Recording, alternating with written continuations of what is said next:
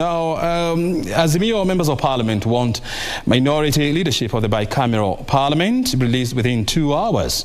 The two, Opiyo, Wandayi and Stewart, Madzayo, were arrested during Mandamano this morning. Now, earlier on, they addressed the press, and now we just want to listen in what they said outside Harambee House.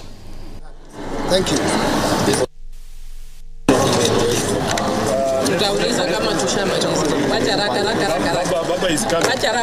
Maandamano tunakuwa na pesa yetu. Kwanza kabisa nataka kushukuru wafuasi wetu wa Azimio la Umoja One Kenya kwa kujitokeza kwa wingi na leo kuchukua hatua na kusimama na baba bila amesema leo ni siku ya likizo, kwa sababu imeonekana wazi ya kwamba nchi hii inahitaji mabadiliko kulingana na vile mambo iko katika nchi yetu leo. Kila sehemu ya nchi hii watu hawajaenda kazi, watu wanaandamana.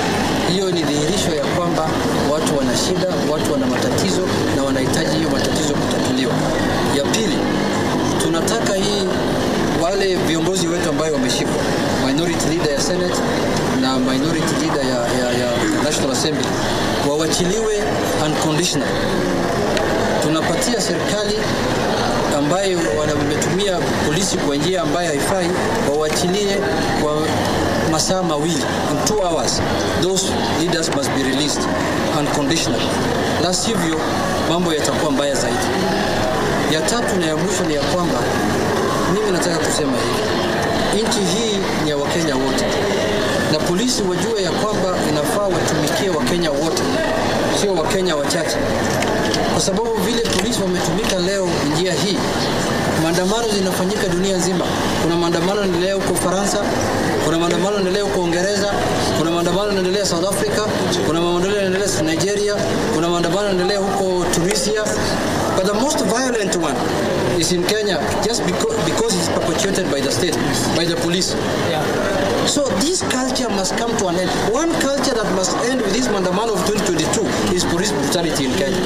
This one must end, so that next Mandamanos of 2027 and 2032 and 2055, we have peaceful Mandamano in Kenya. That is why the Constitution and Article 37, they have allowed Kenyans to picket and demonstrate. What is the police supposed to provide security? Look at the way they were behaving in front of KICC. KICC is not a police station. KICC is a public property. It was built using Kenya's taxpayers' money. Anyone has access to it. Anyone can use it for anything. You can even go and sleep there if you want. Please, this is the beginning of the... I think today was just a rehearsal. The real one is coming. Thank you very much. Rene?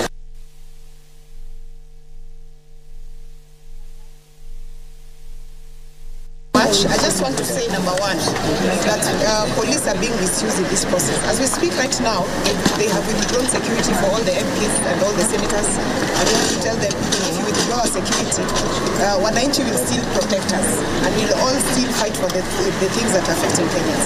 Secondly, there are some people who are saying that when Baba declared today a public holiday, that he should have done a Gazette notice. I want to tell you that Baba himself is a human Gazette notice. If he says today is a day that we are out there fighting for Kenyans, for the things that Kenyans deserve, then we are out there, and this is not the end of it. So I just want to urge everyone, even the people back at home in Busi, let us join together and let us fight for this country.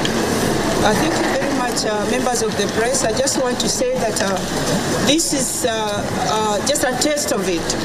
We are going to do this as long as Baba says we fire.